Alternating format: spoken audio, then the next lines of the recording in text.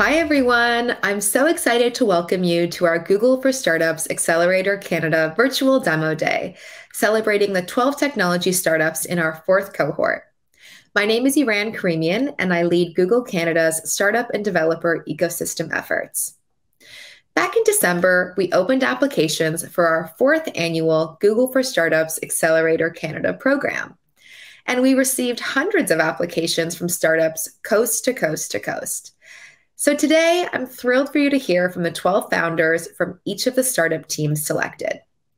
It's been an absolute privilege working with these inspiring founders and their teams. So today is a celebration of all that they've achieved so far and a look ahead to where they're going next. After 10 weeks, we're here. It's the end of the program. It's been a fun and impactful journey for our founders and their teams as they each developed bespoke OKRs for what they wanted to achieve during our time together. And they've tackled some pretty complex projects around product, design, UX, technical infrastructure, AI, machine learning, data, growth, marketing, sales, people and leadership, and so much more. As usual, it's been a productive 10 weeks. So with that, let's get started. Each startup will have 5 minutes to share their story and to respond to one question from the audience. So be sure to ask any questions you might have in the chat during their presentations. First up, it's my pleasure to introduce Matthew, CEO and founder of Moves, a Toronto-based startup helping build the collective of the gig economy, solving both the financial challenges and the lack of representation and ownership gig workers experience. Thanks so much for having me today. My name is Matthew Spoke, and I'm the founder and CEO of Moves. And we're building the labor app of the gig economy. Now, most of you have probably interacted with the gig economy as consumers, but not many people stop to think about the daily struggles of being a gig worker that's delivering these services to your front door. Now, naturally, you've all ordered from DoorDash and Instacart and probably gotten into an Uber on the way to the airport. But the way we see it, the gig economy was not built for its workers. It was built for you, the consumer.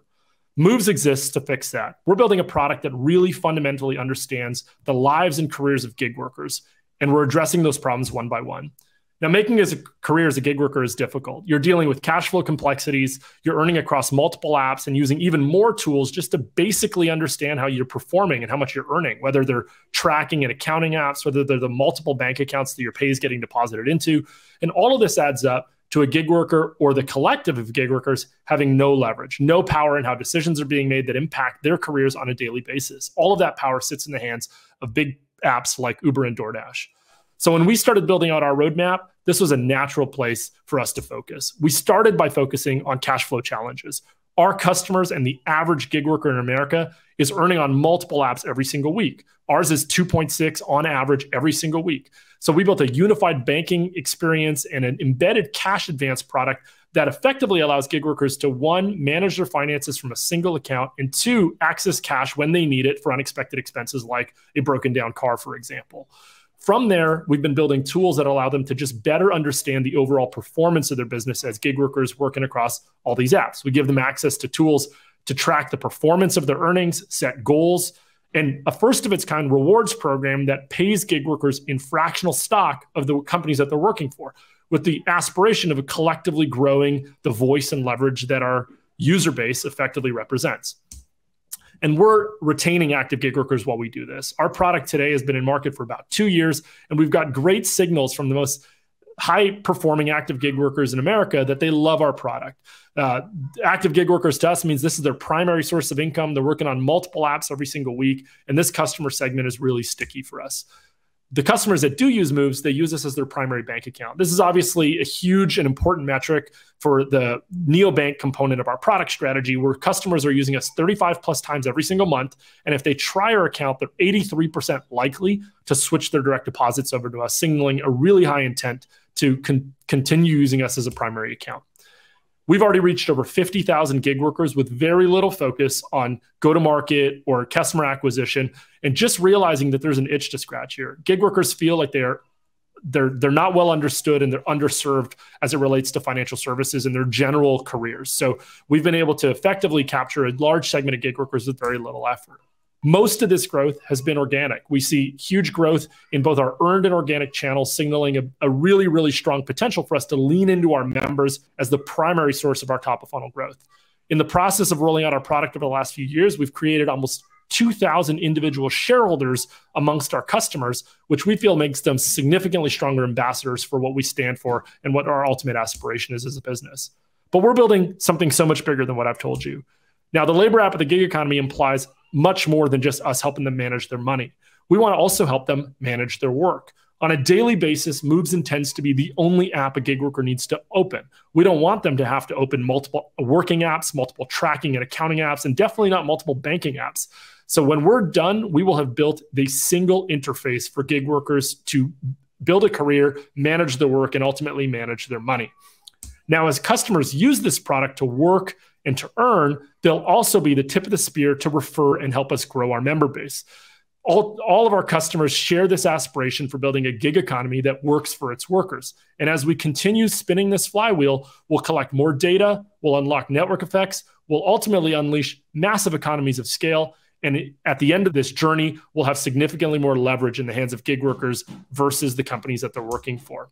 Now, within our current product and with the current addressable market, there's a $1.8 billion revenue opportunity annually for this product. And that doesn't speak to the expansion opportunities that we see in front of us. Our competitive landscape is fragmented. Apps that focus on one part of the workflow, but not the entirety of it. And so that's where Move stands out and is unique. We are the right team to build this. We're product-led builders. We ship and iterate quickly and frequently. And when we put our focus on a metric, we move it. We're starting to have conversations about fundraising. And if you're excited about what I just said today, I'd love to hear from you, and you can reach out to me at the contact below. Thanks so much. Great work, Matt. Way to kick us off. A question from our audience. How big of a market is this? That's a great question. Thank you for asking that. So two things I'll say on this. For one, statistically, right before the pandemic, we were talking about north of 50 million Americans that consider themselves freelance or gig economy workers. As recently as 2022, we saw statistics specific to gig work, meaning food delivery, rideshare, parcel delivery, the apps that we support. 17% of the American workforce had engaged in this type of work. Our best estimate is that somewhere between 10 and 15 million Americans do this as a primary or meaningful percentage of their income. So that's sort of the segment, 10 to 15 million Americans. The market opportunity, though, I'd say is represented by effectively the market caps that these companies, Uber, DoorDash, Lyft, and others all collectively represent. These marketplaces are an aggregate of their labor supply, as well as an aggregate of their demand supply, or their demand aggregation for consumer services. So we think there's a massive opportunity to build a business that coordinates labor in the gig economy, today representing about 10 to 15 million workers. Thank you again, Matt. Thanks so much for having me today. Looking forward to chatting more with all of you. Next, we'll hear from Clavis Studios, based in Edmonton, Alberta. Clavis Studio is an AI ML-driven design, visualization, and sourcing platform for end-to-end business operations. Abby and Ao, over to you. Clavis is one simple solution for interior designers to run their business efficiently. We provide design, rendering, and business tools to help interior designers grow their business. See, the typical interior designer goes through 5 to 6 apps and tools in a day to help with staging, to help with contract management, to help with floor planning, and so on. Clavis provides an all-inclusive, all-in-one software that helps the interior designer design, visualize, and render all in high definition, as well as access business tools to help them run the business more efficiently. How it works: as a business owner, you design and decorate for your clients in 3D and render in HD, and then provide the ability for them to shop from over 30 retail brands on your dashboard. You also manage your accounts, your work tools, your invoices, and portfolio from the same dashboard, providing an all-in-one toolbox for your business. We make money in 3 ways: through tiered subscription, trade partnership commission, and design project contracts. Now, the interior design software industry is huge. There is an addressable market of 6.9 billion, and we're targeting an obtainable market of 0.2 billion out of that. Furniture e-commerce also has a huge available market of 391 billion, And we're targeting 0.5% of that at 1.9 billion. Now, we have a lot of competitors in the space, but none of them provide the end-to-end, all-in-one value that we do to our clients, who are future-centric interior design experts and future-centric interior decorating experts. I'll hand it over to Ayo to take out traction. Oh, thanks, Abby. To date, we've onboarded 800 and growing subscribers on the Clavis platform. And those subscribers complete 36 active projects monthly. We've also been able to attract initial capital of about $250,000 to drive our growth to this point. In 2023, we're looking to close the year at about $500,000 in top-line revenue. We've also identified generative AI to be highly significant to our growth. With the buzz around generative AI, we've identified specific projects and use cases that will help us elevate the use of Clavis Studio in the design industry. By 2026, we would have had a full and ongoing implementation of generative AI to empower interior designers, interior decorators, and design enthusiasts who are looking for a simple tool to deliver on projects for either their clients or for themselves. And by 2028, we're looking to close the year at top-line revenue of $26 million, growing at 2 times year on year.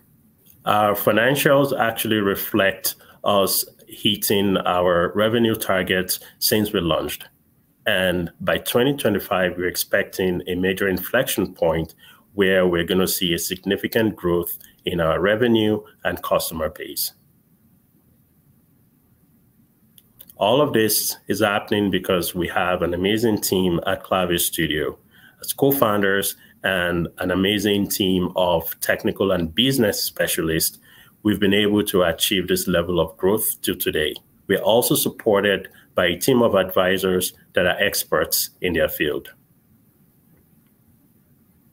And we're fundraising. We're currently raising $1.3 million to drive our growth for the next 2 years. That will give us sufficient runway to hit 8,000 subscribers and drive our market penetration into the US market, where we've seen a significant level of adoption of our product, our services, and our technology. Thank you for listening. We'll take questions now.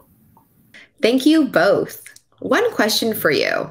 How do you try to stand out in an industry with such well-established players? Thank you for that question. At Clavis Studio, we've seen that our competitors in this space are actually using complicated tools and are focusing on well-established interior designers, and that's okay. But we at Clavis Studio are focused more on the future. We are building tools that would support future-centered, future-centric individuals that are newer to the interior design industry. And this would include interior designers, decorators, and enthusiasts looking for simple tools to complete their projects. And we are building a strong pipeline of dedicated users and ambassadors of Clavis so that over the years would have established our brand strongly in the industry. Thank you so much, team. Thank you for having us. Thank you for your time and believing in Clavis Studio. Now, I'm thrilled to introduce Troj AI. Based in St. John, New Brunswick, the Troj AI team helps enterprises manage AI risk through stress testing and audit of AI and machine learning models. What does it cost when AI models fail? My name is Stephen Goddard, and I'm a co-founder at Troj AI, and I'd like to provide you with a quick introduction to AI model risk and the work that Troj AI is doing to address that risk. So back to my question. What does it cost when AI fails? Recently, our gracious host today watched 100 billion evaporate from a single chatbot misstep. Granted, while we have limited data points to answer this question, we can bookend this problem and cost at somewhere between $10 million and $100 billion. And I think we can all agree that AI failures are going to happen and cost real dollars. The problem TroJai is solving is the inherent risk of AI models that sees half of all occurrences a model encounters having not been trained into the model. These long-tail edge cases require stress testing to explore the competence bounds of models for its robustness to unknown and unpredictable edge cases. Layer on additional vulnerabilities during model development, such as training and data concerns or known weaknesses in AI backbones, means that every model requires continuous systematic testing to address risk and cybersecurity challenges. In a recent 128 model audit exercise that we completed of open source models taken from some of the best known industry sources, every model contained at least one deficiency. 2/3 failed robustness checks, nearly 70% failed best practices integrity checks, and virtually all of them failed at least one explainability or bias check. From day one, TroJai has been building tools and solutions to reduce the risk to enterprises from their use of AI.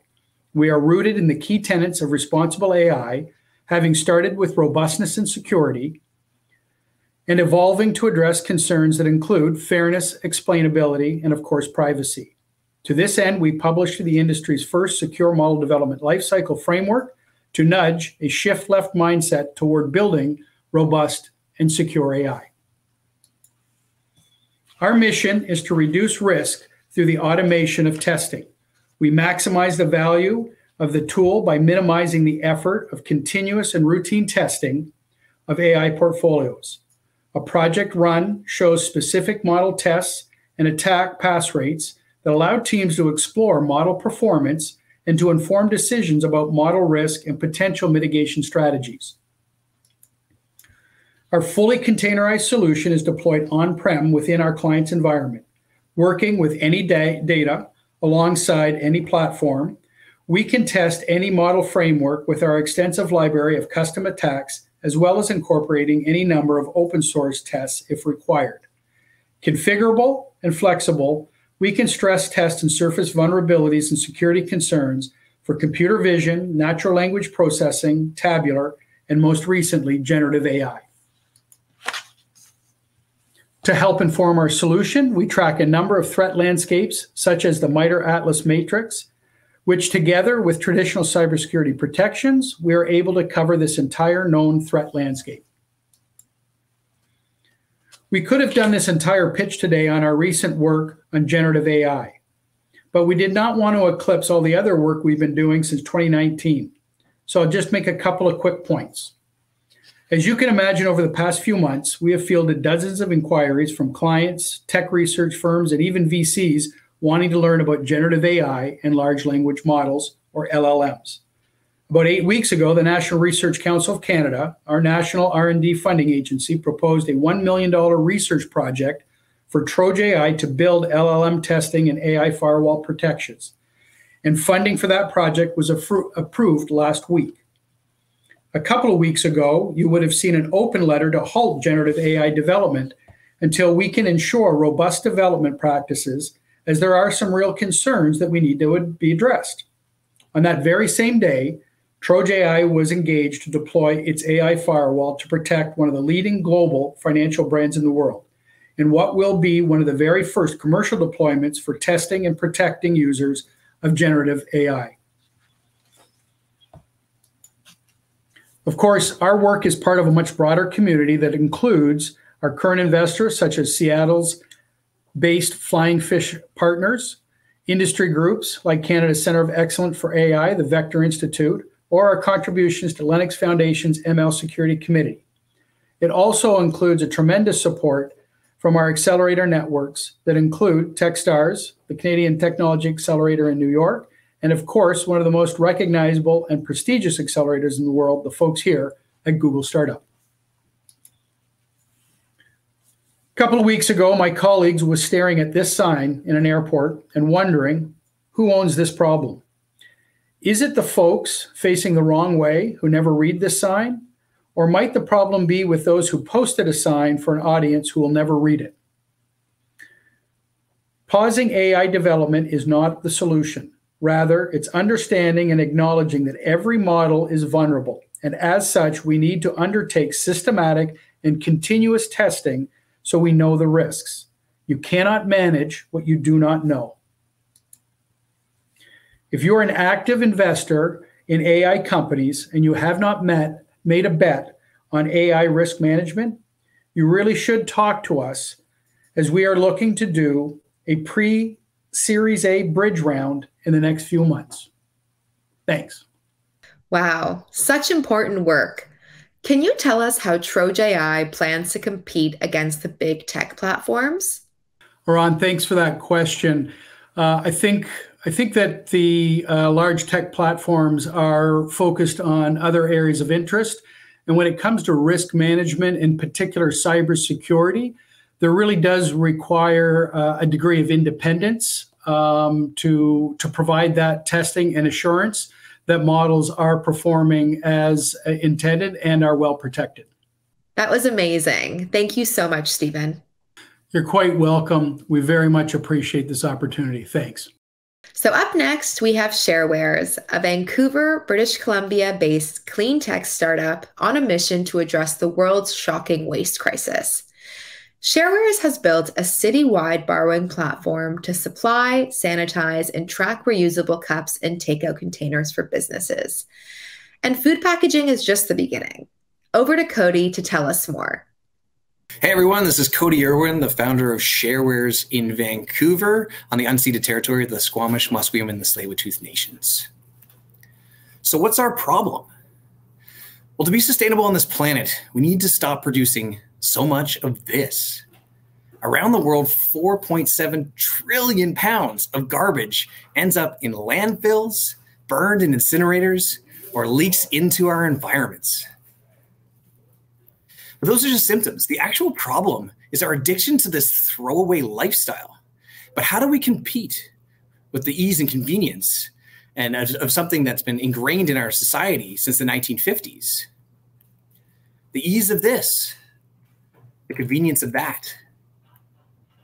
That's where Sharewares comes in. Sharewares is a B2B clean tech company that has launched a citywide borrowing platform for reusable packaging to end our reliance on disposables. Here's how it works. Go into a coffee shop, you order a cup of coffee, and you pay a small deposit to borrow that cup. Then off you go. And anywhere in the city when you're finished, you can scan that QR code on that cup to find a convenient return location. That QR code is also unique to each one of our products, so we know who to refund when we get that item back. And we do our refunds through email money transfer. Now, our technology makes it easy, but we also have to make it convenient. So we've proven that anywhere that there's a waste collection stream, there can also be a reuse collection stream. So we have partner retailers that have collection bins inside their shops. We have public bins on street side and in plazas in downtown Vancouver.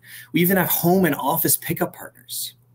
Alternatively, people can be bringing their items back to us, bottle deposit depot style, and get cash refunds for it.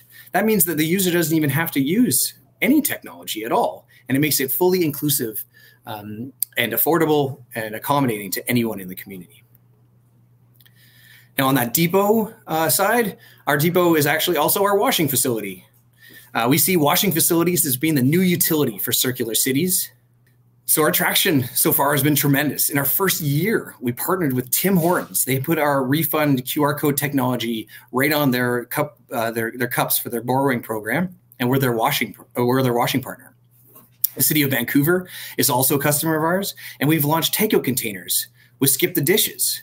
That's right, we're not just doing coffee cups, we're also in food packaging. So for restaurants, grocery, deli, and bakeries, and we're also in other industries like film, events, and festivals. But our technology is not just limited to food packaging. We could be going into numerous other verticals. So we could be helping fight the fast fashion waste crisis. We could be having our codes on reusable Amazon shipping packages that you get every week. We can even apply our technology to commodities and even recyclables that you could return from your house and get your refunds back. So why is now the time to launch a sustainability venture? Well, the citizens are signaling, they're demanding action. And businesses and governments around the world are getting in on this. We're having widespread bans in countries, including Canada, on single-use items like cutlery, bags, and foodwares. And businesses are investing heavily in ESG reporting. There's been a 30% increase in spend that's in the last year, and this trend is expected to increase. Why us? Why do we believe that we're going to scale this up for global impact? Well, not only am I fortunate enough to work with such amazing, wonderful, kind-hearted humans, but we also have all the right butts in all the right seats. So we have specialists and expertise in operations, sales, marketing, management, engineering, finance, and software development. So that's us. So if you'd like to follow along on our journey, then please follow us on Instagram or on LinkedIn. And if you're an investor looking to get on the ground floor of an emerging, virtually untapped industry and an industry on its bleeding edge, scan this QR code. You go to our site to sign up for investor updates on our upcoming fundraising round, or you can go directly to sharewares.ca/invest. That's sharewares.ca/invest. Thank you so much. Thank you so much, Cody. And now for a question from the audience. It seems like you've done a lot in a very short period of time. What's your secret? Yeah, that's a great question. Well, Sharewares is actually a pandemic pivot. Our pre-COVID business was in corporate food service, helping a technology manager in-office corporate food service. So basically a logistics company. But then when all offices closed, we were left with a multi-million-dollar company, but just with no business model. So this actually was an entrepreneur's dream. We had all these resources and people, and we could do anything that we wanted with the government's support and their wage and rent subsidies. So we set out on a much bigger and more impactful mission to end the world's waste crisis. Why not, right? So basically the secret is we didn't have to start from scratch. And we also got a lot of funding from the government, and we got about $1 million in non-dilutive funding. So that is our secret. Thank you again.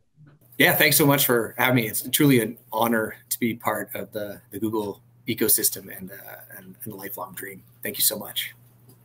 Next, I'm happy to introduce you to Morpheus Network from Burlington, Ontario. Morpheus Network focuses on helping companies and government organizations eliminate inefficiencies and remove barriers to optimize and automate their supply chain operations. Take it away, Dan. Hi, everybody. My name is Dan Weinberger. I'm the CEO and co-founder of Morpheus Network. Morpheus Network being a supply chain automation platform. So excited to be part of the Google for Startups program. This Google Accelerator has been absolutely amazing. We're developing a brand new platform and portal with Google. Obviously, we have the supply chain middleware we've been working on for years. Excited to put out this brand new product with Google. Get right into it. Supply chain inefficiency. This is the #1 global problem to solve in order to stimulate economic growth. A World Bank statement that is a $2 trillion opportunity for businesses to eliminate those inefficiencies. And what are we talking about in supply chain inefficiencies? We're looking for those weak links in the supply chain. In this image here, we have the average supply chain, and IBM status of about 40 points of handling down the average supply chain. We're talking about freight forwarders, customs brokers, shipping companies, shippers and receivers themselves, different banks handling money as well. All these different stakeholders, so many points of potential error, human error that can happen. We're going to eliminate that with this potential product that we have releasing with Google right now. What are the weakest links in the supply chain? Disconnected systems down the supply chain, of course. Communication gaps for different stakeholders down the supply chain as well. Inflexible software architecture. That's more of an enterprise problem for larger enterprise we're working with. And as well as manual error processes. Manual processes, that's what we're looking to eliminate with this brand new product as well. We're talking about the bigger inflexible software architectures, ERPs such as SAP, which we're a partner of, Oracle, JD Edwards, TMS integrations, TOS integrations, WMS integrations. That's more of a larger multinational enterprise problem. We have some great solutions out there, working with Gulftainer, the world's largest private porter operator, working with Coca-Cola, working with a couple of different large governments as well in Asia and in South America. These are problems that they use different IT systems. What we're going to focus on with this brand new product we're developing with Google is specifically the SMEs, the small and medium enterprises. Let's take a look at the day in the life of a supply chain manager for an SME. 70% of supply chain managers are still using Excel in order to run their supply chain. We're talking about copying and pasting directly out of an Excel spreadsheet. In that process, there's about 3 to 5% of companies, 80% of companies, have errors, simple errors of the copy and paste, simple manual errors that they create.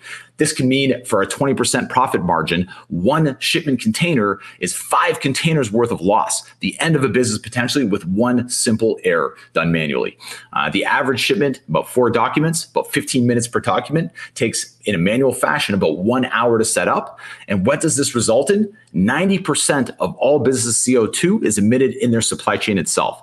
What we're looking at in this example specifically is a bill of lading, pro forma invoice, and environmental protection agency form. These are manually created, copy pasted each time, and then supplied manually as well to the different stakeholders, shipping companies, customs brokers, the various warehouses involved as well. What you have at the end is a massive amount of paperwork and a lot of manual process work for the supply chain manager itself. So what we have to do is embrace the technologies that we have, embrace the data that we currently have, don't replace it, embrace, don't replace. And that's what we're doing with our supply chain middleware. We take the data from the different systems, whether it's from Excel, importing into our platform, whether it's in Google Contacts, wherever that data sits, you have to pull the data in and then use it in an automated fashion in order to create a ton of optimization and automation all the way down the supply chain. High-level overview of the solution. We have over 150 relevant supply chain integrations. We're talking about different shipping companies involved, ERP integrations for enterprises as well. And then we have a workflow engine. It's a drag and drop workflow builder, allowing you to orchestrate and synchronize your supply chain as required. And then on the front end is a very simple UI for our users to set up their supply chain, supply documents, whatever's required in order to fulfill the objectives in that workflow engine. And what we're going to show you right now is this amazing new portal powered by Google Cloud. It's the day in the future of a supply chain manager to be able to complete shipment arrangement and documentation in under 1 minute. Hopping right into our Google login over here, we have some great Google applications. We're going to focus right on Google Contacts. We see all the different contacts inputted into the system over here. We hop into the Morpheus Network portal. We sign in with SSO. Since we're already signed into Google, it hops right in. Skip intro. We're going to hit our sync our Google Contacts. And then we're going to take a look at the contact catalog, synced right away with the Google Contacts over here. And then we hop into creating a new shipment. Let's create a shipment here. Let's go from Landstar in Markham, Ontario. And we're going to deliver it to Telefay in North Carolina. What are we doing over here? We got a gas lift. It's a single piece. It's a $10,000 unit and a single handling unit itself. And we start our shipment. We got our confetti because in 21 seconds, we set up the entire shipment. And what am I talking about setting up a shipment? Besides the actual trucking coming in, we have our bill of lading with that exact data being pulled in, not copy pasted, data right in there. We have a pro forma invoice all set up here. We have our environmental protection agency form for that gas motor as well, all set up as well. Let's take a look at our QR code for our traceability. This is a QR code right here. You can download it, supply it to your different stakeholders down the line as well. It's actually on the bill of lading as well. That's being scanned on the back end. And as that's being scanned, let's take a look at our digital footprint over here. And we see the scan just happen right now. And we have that plotted right on a map over here. Any scan throughout the entire shipment be put on this digital footprint. You have the entire traceability of a shipment right on the map. Besides that, of course, guys, we have all these other documents that are created as well. Hopping right in under 1 minute, we created the entire shipment, including documentation. So the next steps is tester onboarding. We have shipping companies, customs brokers, shipping companies that are brokers as well, and also community members as well, looking to hop on over 100 different testers to start testing our platform before we go live and get actual users, actual supply chains being set up in the portal itself.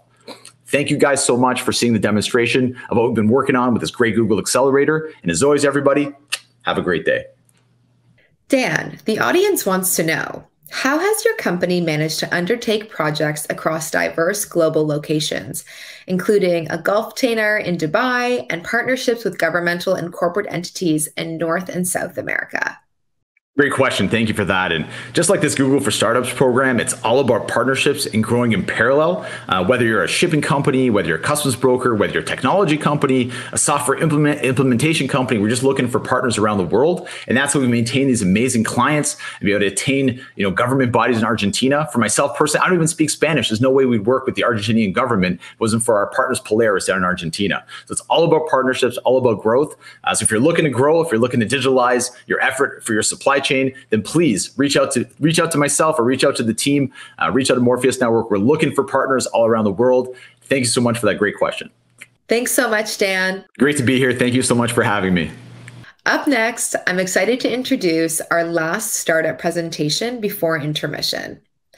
BidMe is an online marketplace that quickly connects homeowners and contractors for home improvement projects and guarantees payment security for each party by holding payments in trust. Good afternoon, everyone. My name is John, and I'm proud to represent BidMe, the ultimate solution for finding, hiring, and paying contractors securely and efficiently. 69% of homeowners struggle to find a contractor they can rely on. This is because 5% of projects end with a stolen deposit. Contractors themselves face numerous challenges, including an astonishing 80% spending a substantial portion of their work week chasing payments on invoices for work that has already been completed. Clearly, the renovation market is fragmented and inefficient. The available solutions are horizontal and difficult to implement. The solution is an automated renovation marketplace with money held in trust. This allows homeowners to get multiple bids from contractors without all of the traditional legwork.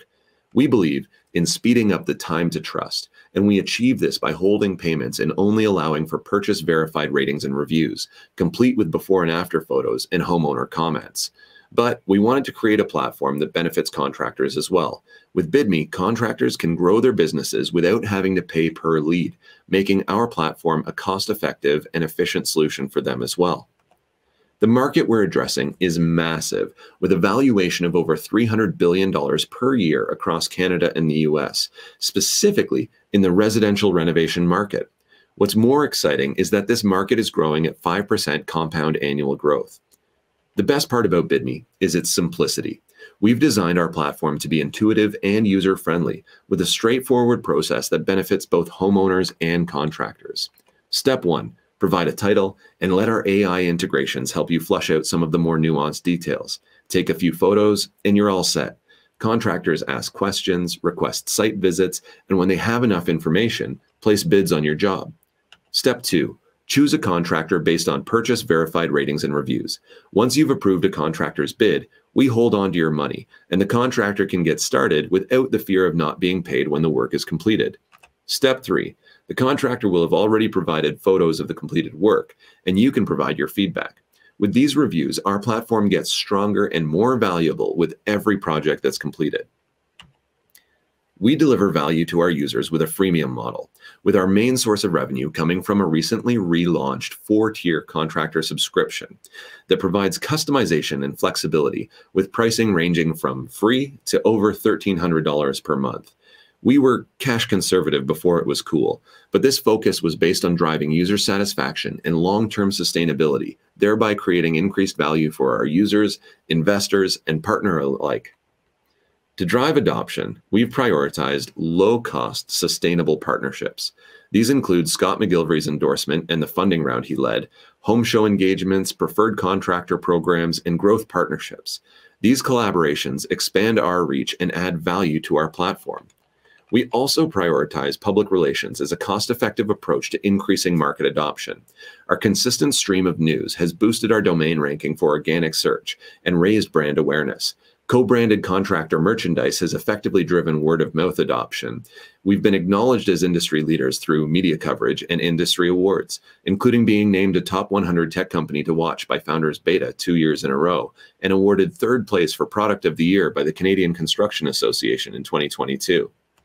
In the highly competitive market that we operate in, our strategy is to stand out by being the platform that consistently delivers exceptional customer satisfaction, providing our users with precisely what they require while eliminating anything redundant.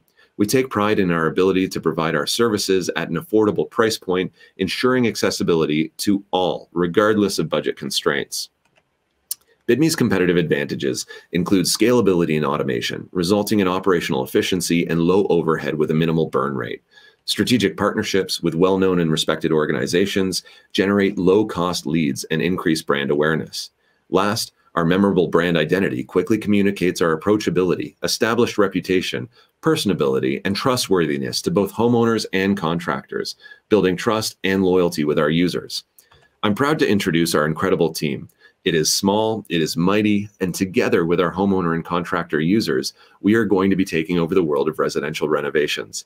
I feel particularly lucky to be working with Philip, our CTO and co-founder, who is the best technical lead I've ever had the pleasure of working with. We obviously have a ton of exceptional testimonials. However, the best feedback is when a user asks if they can invest.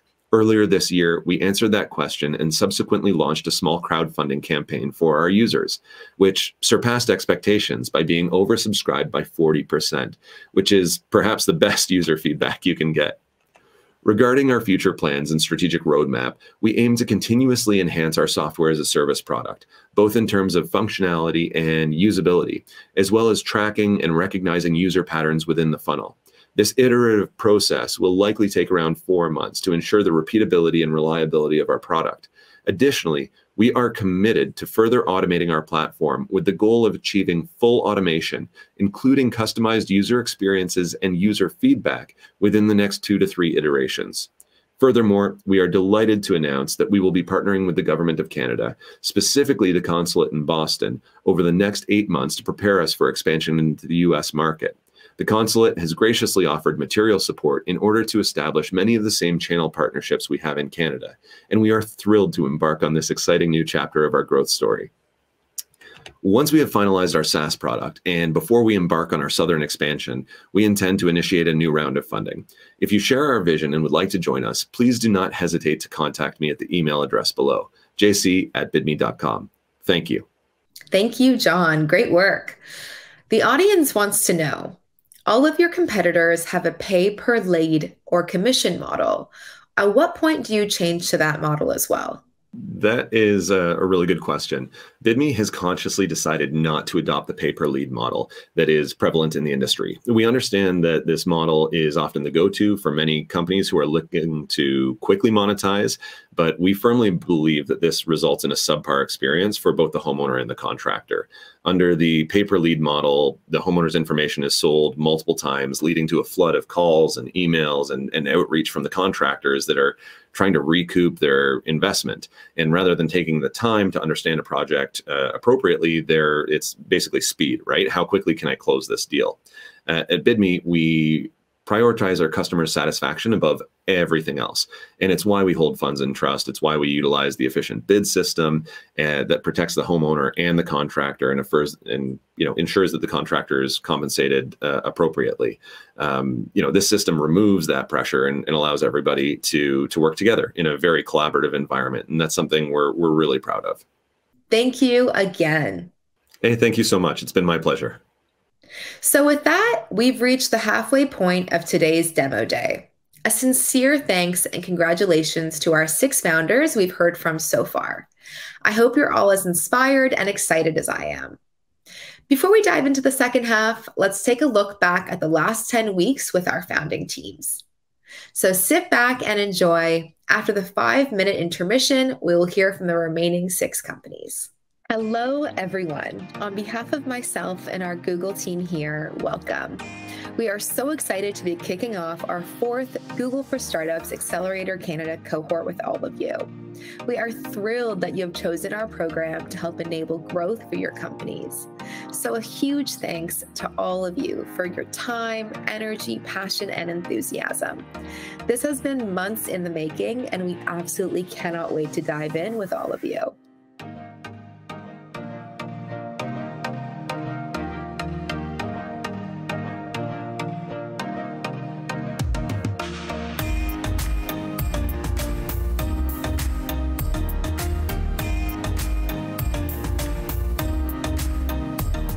Our startup is BidMe, and our goal is revolutionizing the residential renovation space. Our startup is called SalonScale. Our goal is to enhance transparency through the supply chain. Our startup is, of course, Morpheus Network. We're a supply chain automation platform. Our goal, of course, is to optimize global trade. Our startup is an all-in-one design, visualization, and business tool platform. Our startup is My Choice. We're an insurance aggregator.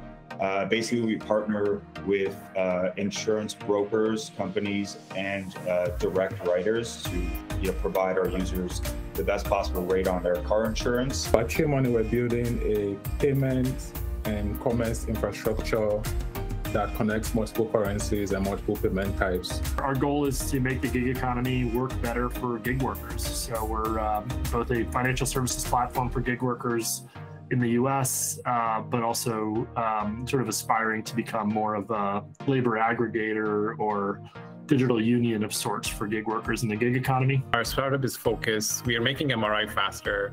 Typically, MRI scans take about 30 to 60 minutes. We bring it down to less than 5 minutes. Sharewares is a clean tech company. We've launched a reusable borrowing platform that's citywide in Vancouver right now for cups and takeout containers. Now we're trying to end the world's reliance on single use. We empower property managers to drive revenue with innovative solutions to boost value and profitability. We're helping restaurants to build better sustainable businesses by enabling them to monetize their valuable real estate for the first time. We're building a platform and solution for enterprises to stress test AI and ML models to really test the confidence boundaries of their models so that we can surface vulnerabilities around the performance, security, and general performance of their models. We kick off the program by developing bespoke OKRs or goals for each startup team. It really takes a village to do what we do. I always say, we are so fortunate to work alongside an amazing group of Google volunteers. From there, we dive deep into product and design UX. You want to prototype as early as you can, so you can fail faster. It doesn't mean that failure is good. It just means if you do it earlier, at least you have more time to fix it. Next, we dedicate 2 weeks to technical infrastructure across cloud, AI, machine learning, and so much more. I prefer to think about it as a two-dimensional scale. And one is on how automated you are, and the other is how much user control you have.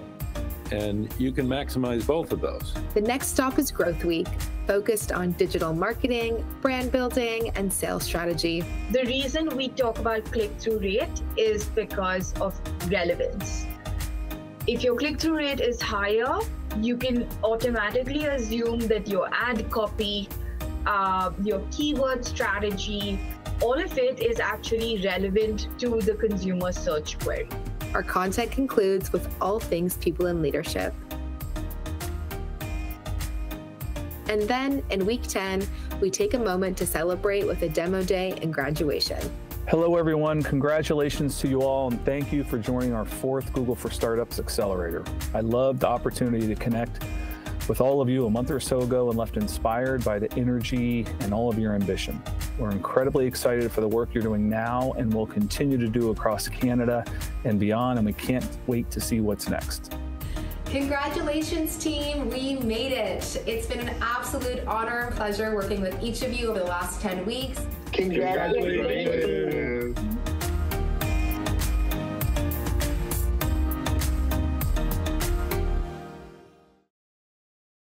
Welcome back. I always love taking a look back at what our startup teams have been up to during their time with us. As I said at the beginning of today's demo day, it's been productive and busy.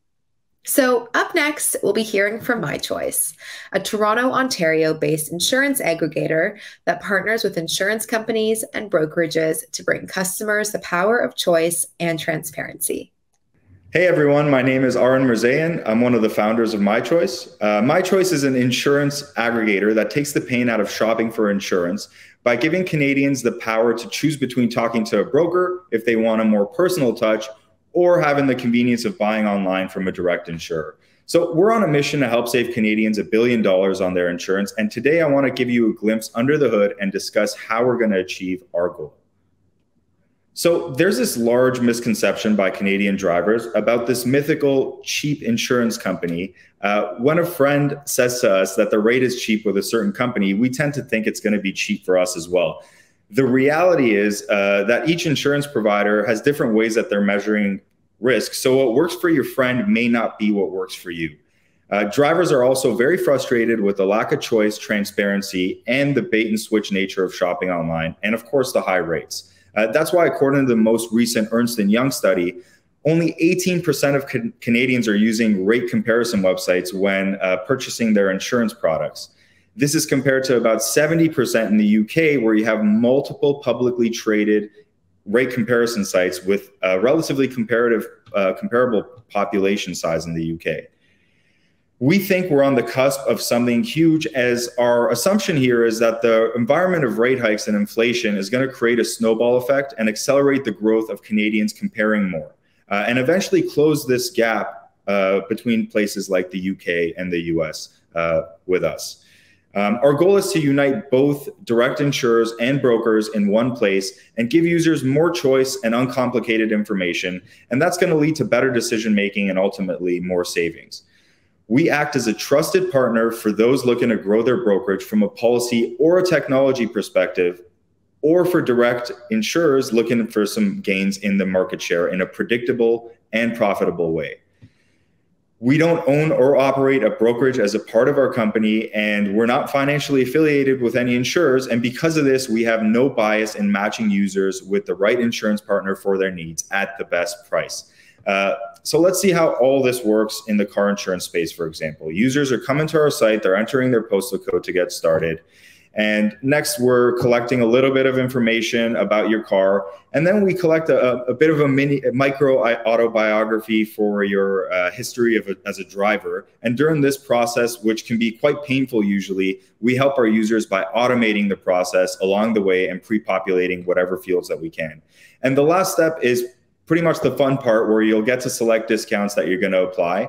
And then our matching algorithm gets to work while we scan the market and give you your best rates. You'll then have the ability to talk to a broker or buy online, depending on the insurer. And this process is actually taking our users an average of 3 minutes to complete. And it's the reason why our forum converts at about 56% for start to finish. This has led to a fantastic year of organic growth for MyChoice amidst the backdrop of inflation and rising rates. And saving money has never been more top of mind for Canadians. Our growth numbers actually show that. Our monthly users have grown by 126% year over year. And yes, that translates into revenue growth as well. And being an effective partner for driving effective and efficient CPAs for our insurance partners is really what we do well. And anyone that's experienced in the space knows that it's all about customer acquisition costs and CPAs. And with the help of word of mouth and search engines, around 70% of our users are now coming to our site organically, which helps us keep our CAC drastically low. We're also proud to say that users that switch over using MyChoice save an average of about 23%. We have an awesome team that's helped us accomplish all of this under myself and Matt's leadership. He's my co-founder. Absolutely love working with the guy, going on about 6 years strong as we work together before MyChoice.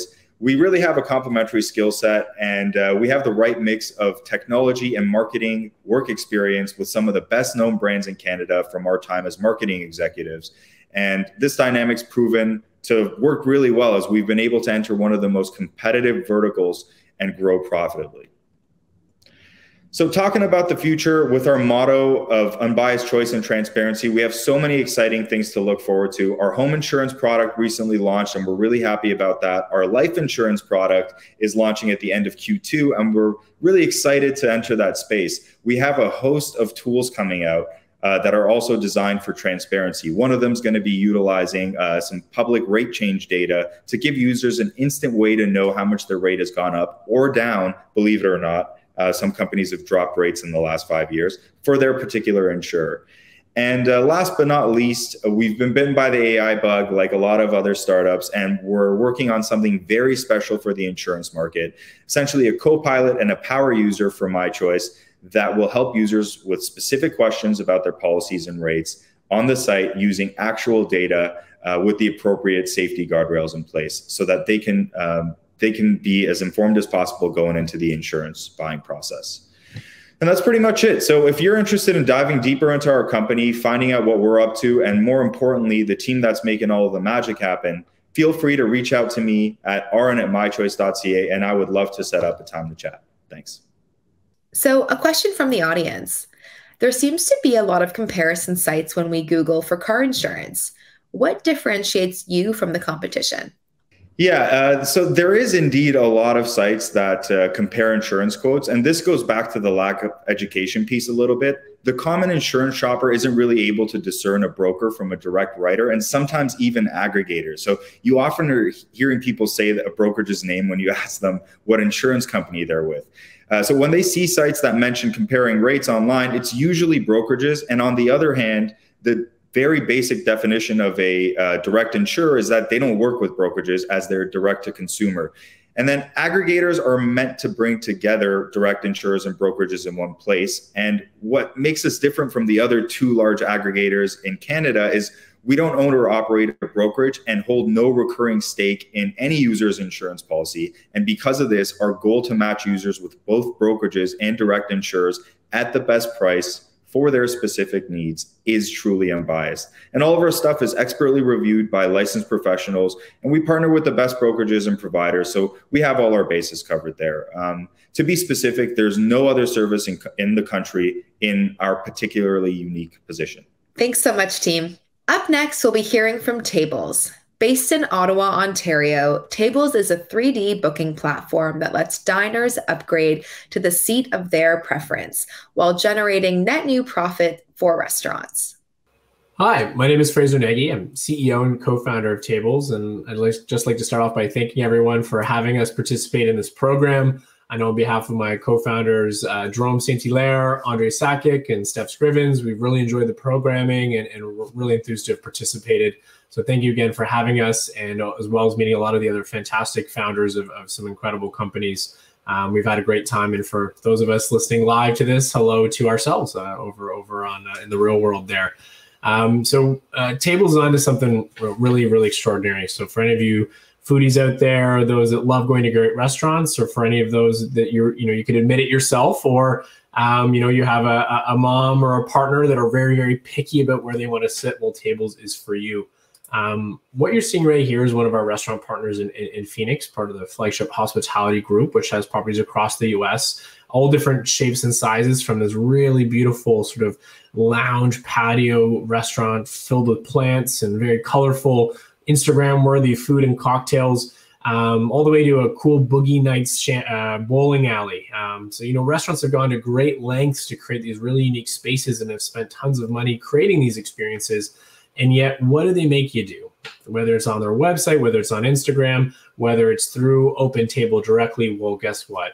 They make you go to this classic reservation widget. And for 25 years, actually this birthday this year, July 2nd, we've had the same widget, be it OpenTable, be it Resi, be it 7 Rooms. Any of the systems that have come in have just replicated this model. So what Tables has done is really looked at guest services from the very beginning, from the minute you start engaging with your booking process. So just above, we were sort of teasing it there. Well, we have created a whole new way where you can interact with these spaces, with these brands, and ultimately make your booking. So what I'm going to do here is I of course, could click into that graphic, but what I did is I clicked on Reserve Now. And what this does is, for the first time ever, takes you to this new way of navigating. Think, of course, of airline industry, first class comfort plus. Think of courtside tickets at a Raptors game, or going to the ballet and getting that really cool box booth up in the gallery. So, we, from hotels to Ubers to sports and everything in between, every industry has figured out a form of what's called revenue management themselves. And that's a combination of premium seating and dynamic pricing. And for us in the restaurant industry, well, we're the last of the party. So all of our partners now are able to provide this new experience of enabling guests to have that choice in the matter. I can take you through this traditional booking flow, which I'll show maybe in a second, but really what's so incredible about tables is the fact that we have 3D mapped these spaces, and guests can now walk through here and experience these dining rooms in a way that they've never done before in the past. Incredibly beautiful. And whether you want a little two-top next to a fountain or a booth inside, well, now you're able to make that choice yourself, either by clicking on the available tables or selecting down some of our tiles here. We work with the partners to curate the best spaces for you to sit. And this has been received, as you can imagine, and I hope you guys are in the audience grinning and smiling and hoping this will come to your favorite restaurant, because it's a pretty incredible experience from there.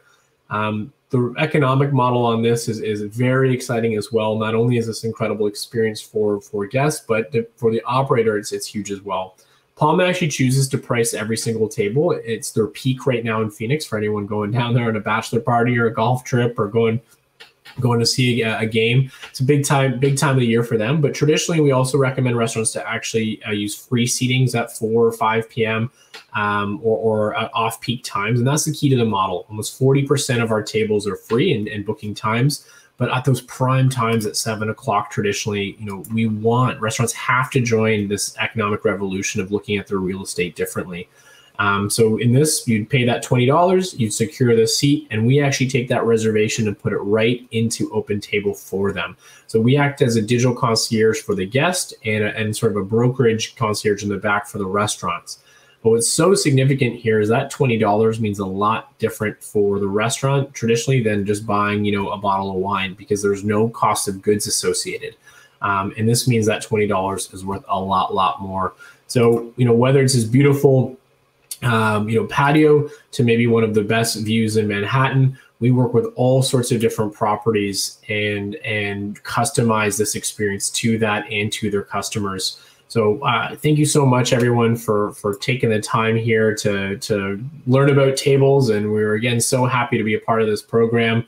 We're live now from Toronto to Chicago, Miami, you name it, and of course, New York and other markets. So we really encourage you for anyone who has great introductions to great hospitality partners. We're growing across North America, and anyone that knows of a great dining room, a great general manager, a great owner, please let us know. Thank you so much, and I look forward to hanging out with all of you later today.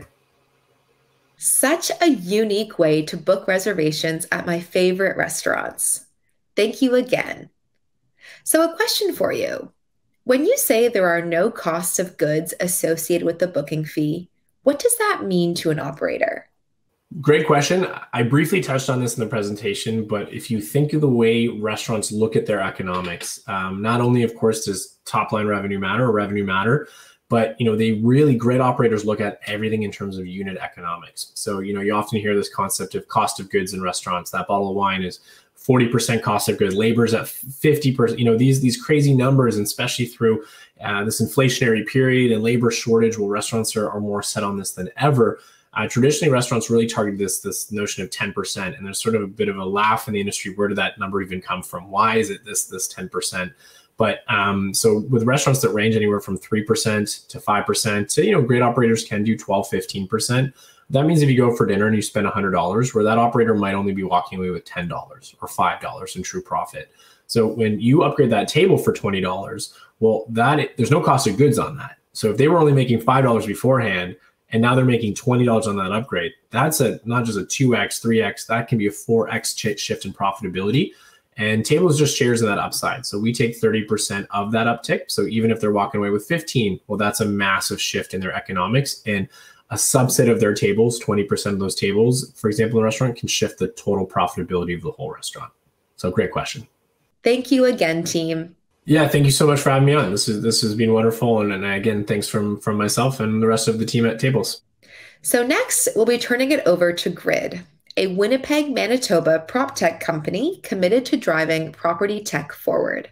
Josh, take it away. Hi there, my name is Josh Glow, and I'm co-founder at Grid, a prop tech company based in Canada, operating across North America. So since 2015, Grid is focused on empowering the multifamily real estate sector with forward-thinking PropTech solutions. We have an active working relationship with more than 25% of the Canadian multifamily sector. And we've also started our rapid expansion into the US. So Grid's comprised of 3 different divisions. We have Grid Digital, where we create 3D media and immersive tech solutions designed to help property managers attract qualified tenants and increase their marketing power. We have Grid Rent, which was Canada's first immersive apartment search platform. We launched that in 2016. And our newest venture, Grid Park, it's a prop tech and parking product built for real estate. We're going to be focusing on the Grid Park side today. So our problem's multifaceted. There are 8 parking spaces for every car in North America, yet a parking shortage still exists. It's crazy. Too many times you find yourself circling the block, looking for parking spaces, and you'll see full lots vacant, and all you see is 24/7 reserved signage. We uncovered a massive problem that we don't think has any solution. There's no one connecting the dots. And so we started speaking to our relationships with our property management clients. And you talk to most large property managers in North America, you're talking multi-billion-dollar portfolios, and they can't tell you how many parking spots they have. They can't tell you their parking vacancy rate. And even sometimes they can't tell you the revenue they generate for each stall, let alone the vacancy. So this is a huge issue. There's no centralized system to manage or control parking spots, which leads to poor utilization, lost revenue, and then lost building value. So we built one. Grid Park is a suite of parking technology built to drive efficiency, asset value, and profitability for property managers. So we have 2 products within the Grid Park suite. We have our back-end software, which we call lot management, which empowers property managers to take control of their parking in-house. It increases their operational oversight over their own parking assets, boosts their ops efficiency, and provides an opportunity to actually capture lost revenue, which I'll get to in a moment. So some features around this product line, as you can see on the screen, it integrates with their existing CRM or property management software for live up-to-date data, which feeds into an analytics dashboard that provides visibility of their assets in real time, which they've never had access to before. An interactive map, and then also an enforcement application so that they can put controls in place for a fair user experience around their assets. Once onboarded, we then take them to and optimize their portfolio with the marketplace. So the marketplace we call the Airbnb of parking. The marketplace basically connects the dots between underutilized parking spaces nested within the property management industry and parkers in high demand areas searching for parking. Through our proprietary app, our vetted base of drivers and parkers can reserve hourly, daily, and monthly parking at 25% below market averages. Our elevated app experience enables flexible booking. It enables users to book 3 weeks in advance if they know they're going to a sports function or something. Book customized monthly parking for that post-COVID flexible work schedule. And all the revenue from this generated goes straight to the bottom of the line of the portfolio. It's a true win-win. And there's estimates that the Canadian parking sector alone is a $32 billion industry. And so the number comes from Stats Canada, where 1/4 of all Canadians' car expenditures are parking related. And in Canada alone, there's 5 million multifamily parking spaces. And so, while we're focused on those 5 million and sort of unlocking them for the public, we are open and have built solutions for the remaining 85 million-ish parking slots in the rest of Canada. The market's virtually untouched. We have a clear first mover advantage with this 3-sided marketplace, the combination of our software and the marketplace product. And the past couple of years have been really exciting. We completed our first seed round last year. We've been lucky and fortunate not to have to raise too much capital since Grid Digital is well past the startup phase. Near 900% growth in the last 4 years with 180% CAGR. And federal and provincial government support and backing, which has been great. We truly believe we have a defensible business with the 3-sided marketplace. So the team, along with our high-performing leadership team shown on the screen, we have 33 employees, 100+ contractors, and dozens of partnerships. And we also have a team of trusted and experienced advisors that form a steering committee that meets monthly, sort of below the board level. So we're forward thinking on next steps. I mean, we're always seeking advice, mentorship. We're here to learn from successful advisors, business leaders in our community in Canada and the States. And we're looking to accelerate our growth via referrals, connections.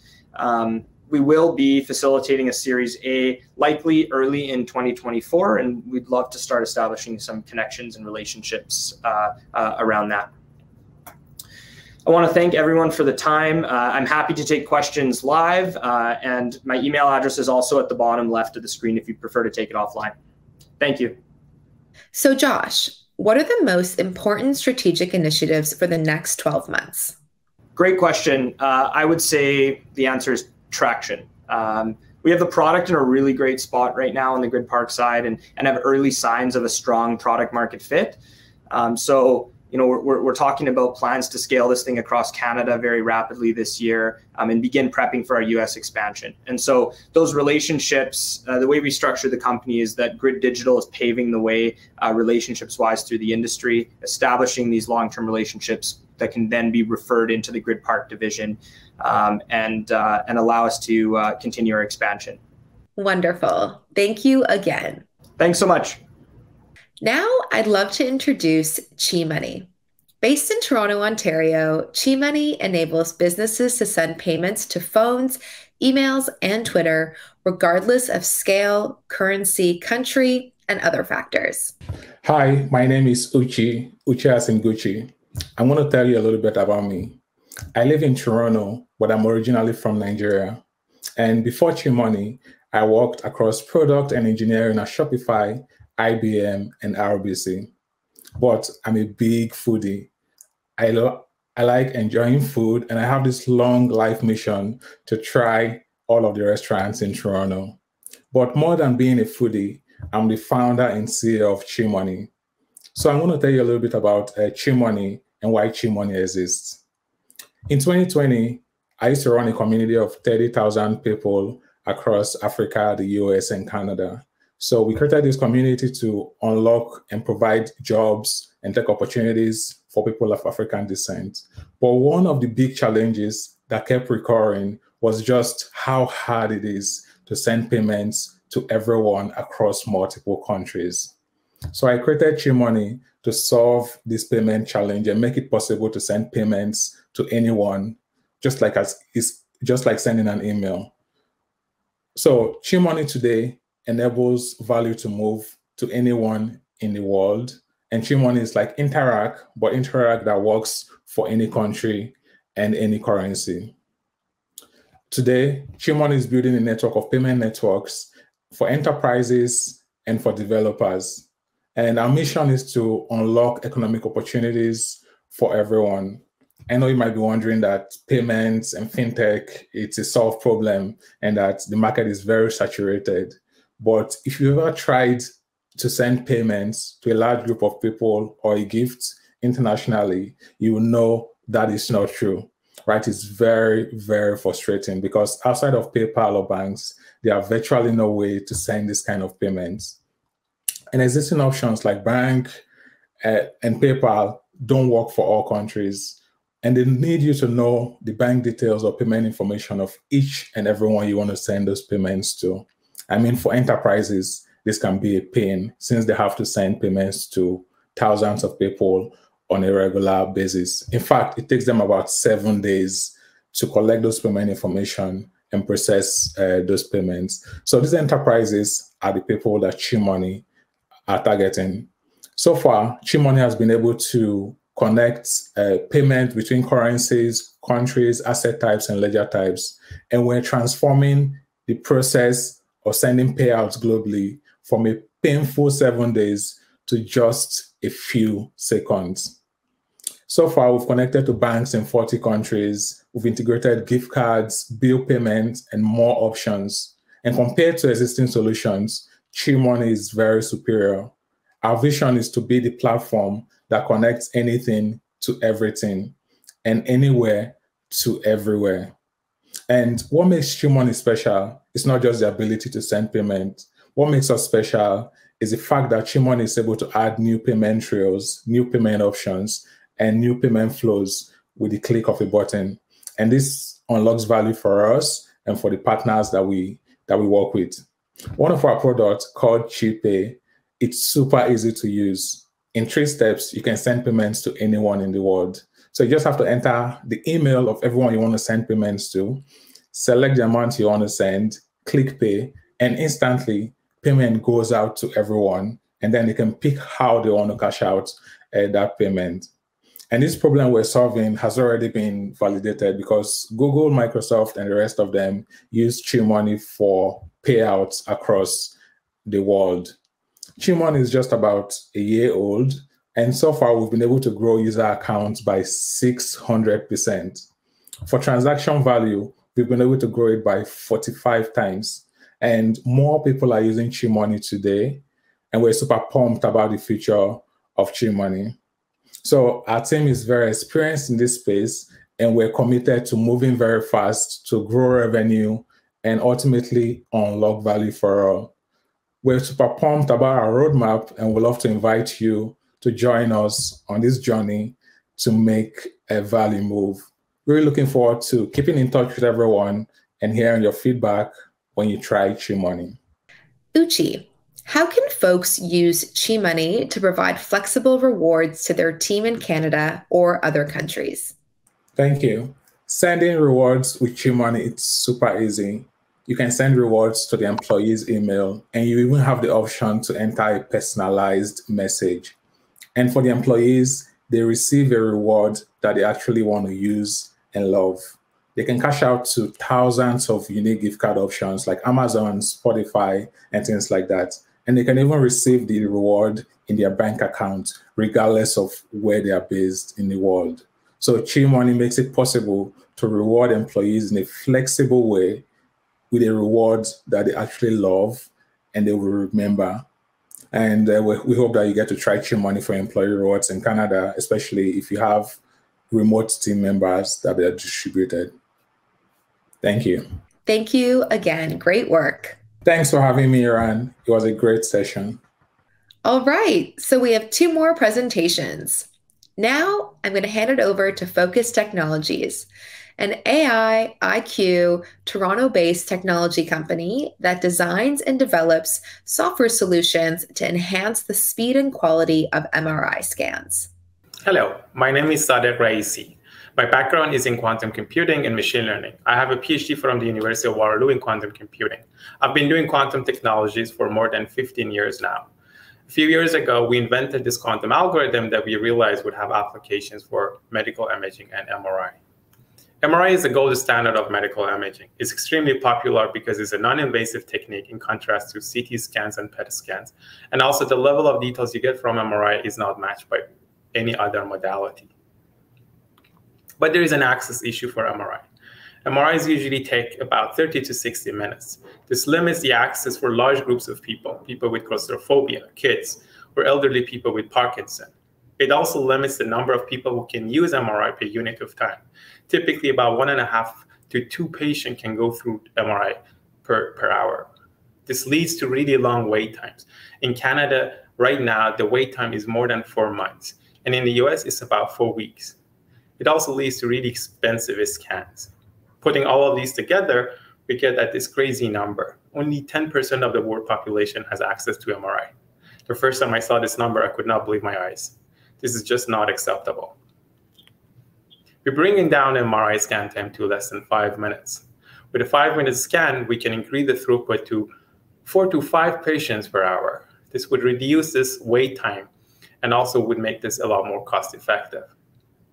The challenge with reducing a scan time is that you lose quality. This is a signal we get from a 5-minute MRI scan. We're building a software that combines different techniques from machine learning and quantum technologies to enhance that. The first element is a quantum signal booster, which amplifies the signal. The second element gets rid of the background noise. So you get basically the signal to noise ratio that you would get from a long scan. We combine this with a more efficient signal processing, and we can bring down the 60-minute scan time to less than 5 minutes without compromising the quality. Here I'm showing 2 images that are practically identical. The only difference is that the one on the left is generated from a scan that is 4 times faster, but the qualities are the same. This means that we can get the same quality with a scan that is 4 times faster. We're targeting MRI clinics and hospitals. Our software would enable them to do at least 4 more scans per day, which would increase their monthly revenue by at least $35K. We're charging $10K per month for the subscription to our software. To put this into perspective, there are 50,000 operational MRI units around the world. If you do the math, 10K times 12 times the number of units, the total addressable market is $6 billion. We're focusing on the North American market, which is about 1/3 of this. And we're projecting the obtainable market to be 5% of this, which is $330 million in recurring revenue annually. We also expect to get to profitability by 2025. And this is the team behind our magic. Mikola Moska is my co-founder. He's one of the pioneers of quantum technologies. Funny story about him is that they did the first implementation of a quantum algorithm back when he was in Oxford. And they use a technology that is practically the same as MRI for that. We raised about $950K in VC funding, more than $500K in grant money. And our burn rate right now is about $40K per month. And our runway is about 20 months. We're raising $5 million, and this is to extend our runway for about 18 months to do more pilots and clinical testing, go through the FDA process, and gain some traction with our early adopters. We have 2 patents. We're starting a pilot with Humber River Hospital. We have raised about $950K in VC funding and more than $500K in non-dilutive funding, and we've had support from all of these great partners. A question from our viewers. Do you need any regulatory clearance for commercialization of your product? Great question. Yeah, so our product falls under software as a medical device, and we need to go through the regulatory process for that. In the US, this is the FDA, and we need to get a Class 2 510K clearance for our product. In Canada, that's Health Canada.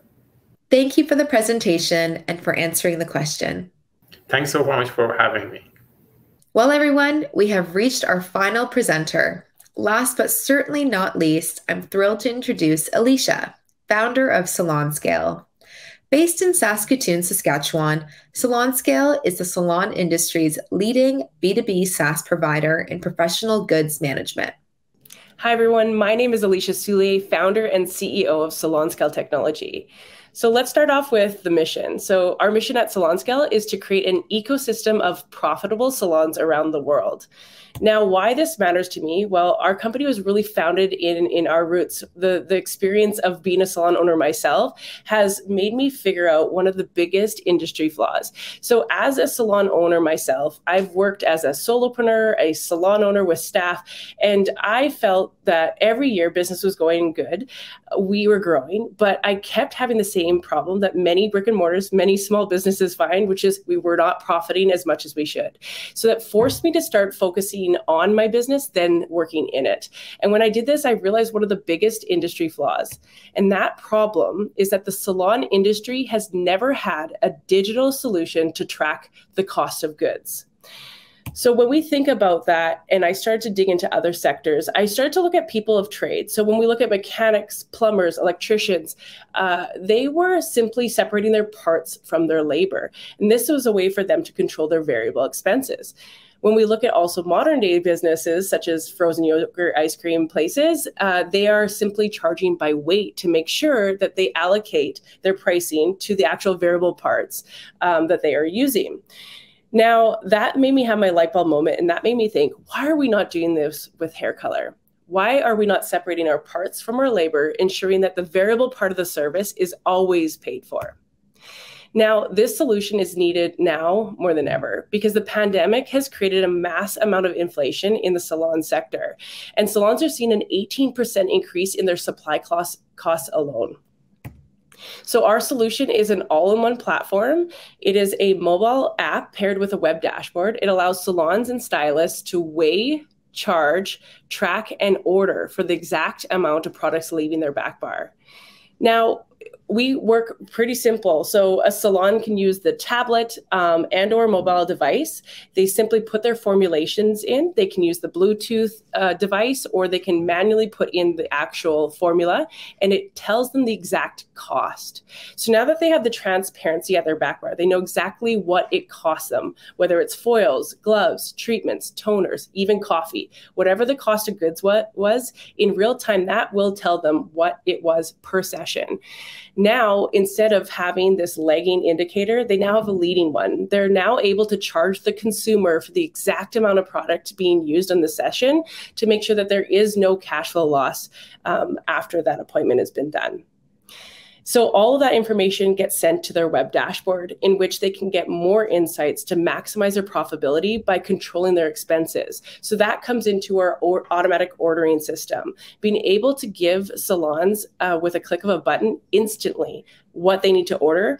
That is the industry's first just-in-time ordering system. Now, this is a proven method and it's worked. So in the matter of 5 years, we are actually putting our mission to work. And we've seen over $50,000 on average of profit put back into these salons, using us to, again, increase the revenue, putting on that cost of goods to the ticket to transact, as well as controlling their expenses on the back end. So we are seeing about a 5 to 8% boost to their bottom line. Now, when we look at our traction and where we have hit as a business ourselves, we're sitting at about 2.2 million of annual recurring revenue, over 10,000 daily active colorists, over 3,376 locations, predominantly in North America, and we are maintaining a 2% churn rate.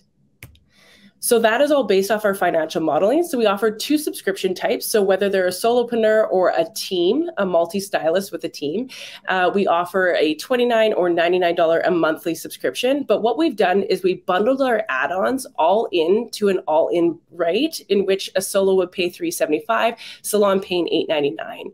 Currently, about 41% of our customers go all in and choose that annual upfront cost. Now, this is a market opportunity of $1.1 billion based off that last financial modeling. And we have about 1.5 million registered salons. And how we go to market, how we get these and attain these customers, well, we still are experiencing about 27% of our customers that are word of mouth, because our branding really helps spread the movement. It is a movement. SalonScale is helping salons, again, get profits.